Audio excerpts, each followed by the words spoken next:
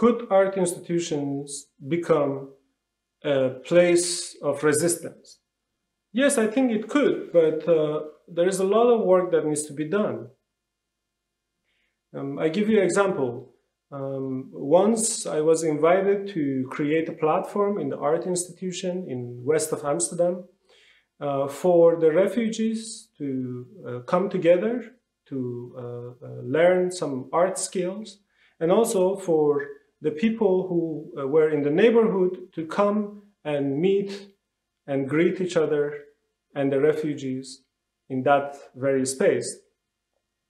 But unfortunately, it didn't happen because the people in the neighborhood, they didn't want to come to the art institutions because they find it very pretentious space, and so felt the refugees.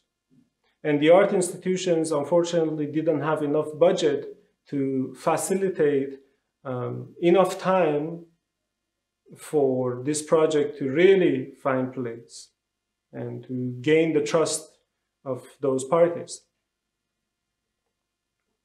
So I think this is one of the main problems that art institutions have. And the reason is because the art institution feel very elitist and doesn't feel really like a safe space.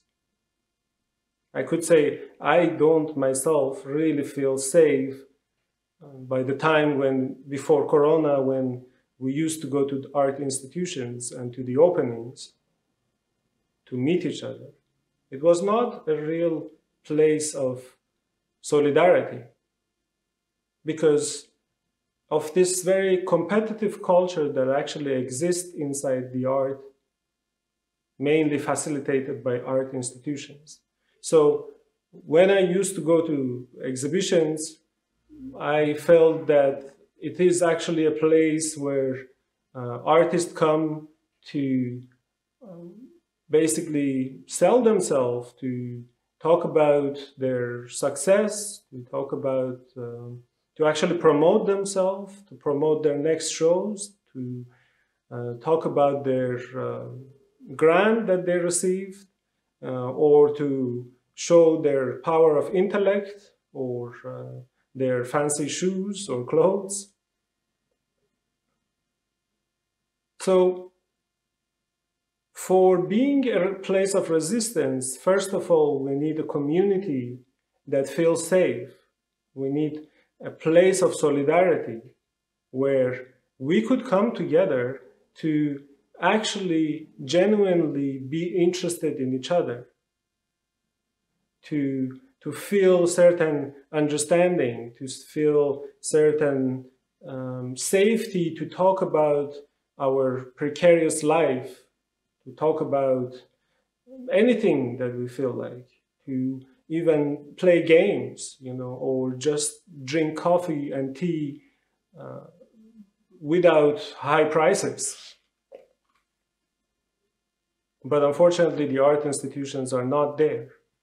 And I think for any resistance to exist inside the art institution, this is the first thing that needs to exist.